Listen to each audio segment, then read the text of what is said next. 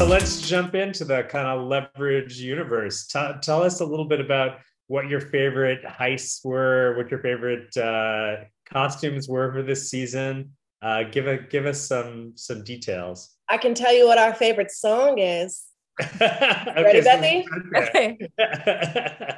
Bethy and Aleyse day on set, on set. Bethy and Bethy Aleyse. and Aleyse day on set, on set. So basically, every time we get to work together, we do like a happy dance, and it varies. I go out of key because she can sing like a freaking angel, and I like to throw a spanner in the works with my shrill voice. But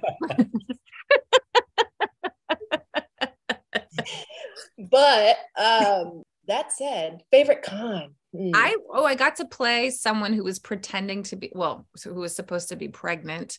Parker finds a really creative way to hide some tools and a bunch of things in this am I ruining it by saying this? Anyway, that was a lot of fun. I think people are going to get a real kick out of that one. You had a great costume. You have many great costumes, but yeah, it was my birthday on set. We had the amazingly gracious, and I'm not just saying that to put hot gas in a balloon, but amazingly gracious actor Aldous Hodge on set on my birthday, and I'm wearing a dress that was made for me. I get to be like a little bit of a princess. Can I say that? Yeah, princess, generally speaking. So that was a fun day. And then yeah, I mean, Bethy had me in some grass with grasshoppers going over my face, and retrospectively, that has become one of my favorites. But nothing like throwing an actor down in the dirty swamp in the middle of the night in New Orleans. I'll tell you what. It probably didn't seem that fun at the time, right? It was a little dicey. But don't worry, we had a snake wrangler and a gator wrangler. We were fine. Oh, a snake wrangler. I would have loved that. So tell us, why do you think that the sort of leverage world has resonated, first with the original series and now with this one? Why do you think why do you think audiences love it so much?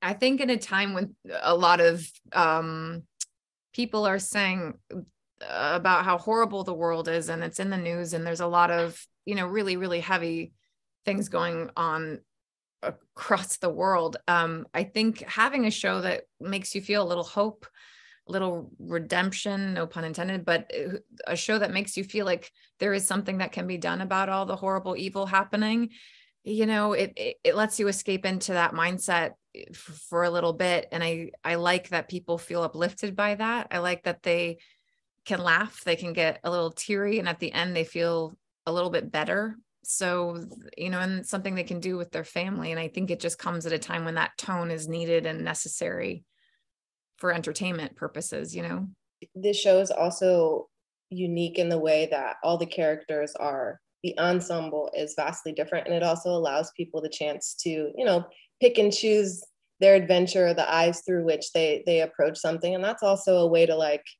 alleviate some of the things going on while still getting that seed of important, issues and situations that we as a society find ourselves in.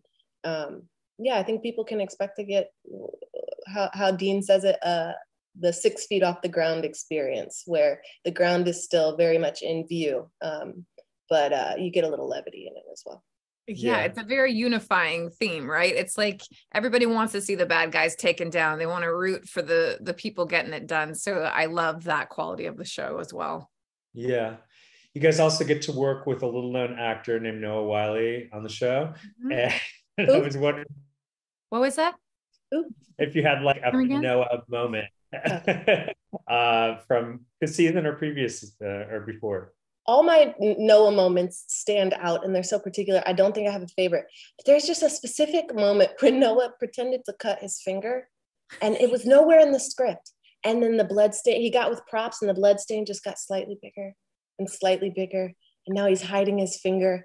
And it's genius. I mean, it's like the stuff that, great actors just use, but it stole the whole moment with just going,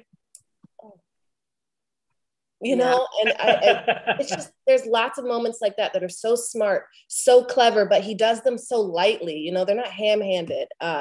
He's just a great person to work with. I would say, yeah, I agree. When Harry, no, that's Noah's character, when Harry gets to pretend to be really tough, like that is my favorite, or get hurt. When he gets hurt and plays it off like it didn't hurt.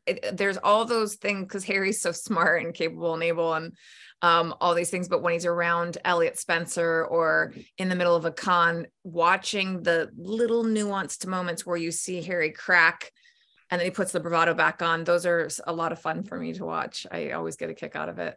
Hey, Beth and Aleyse, thank you so much for taking time to talk to us. We're really enjoying season 2 and can't wait to see the rest of it. Thank you so much for having us.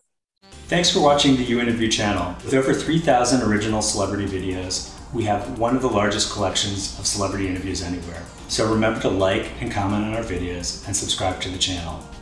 If you want to get more involved, you can become a member of the channel. Membership has its perks. You can see exclusive celebrity videos and get the opportunity to ask our celebrity guests questions. We can't wait to hear from you.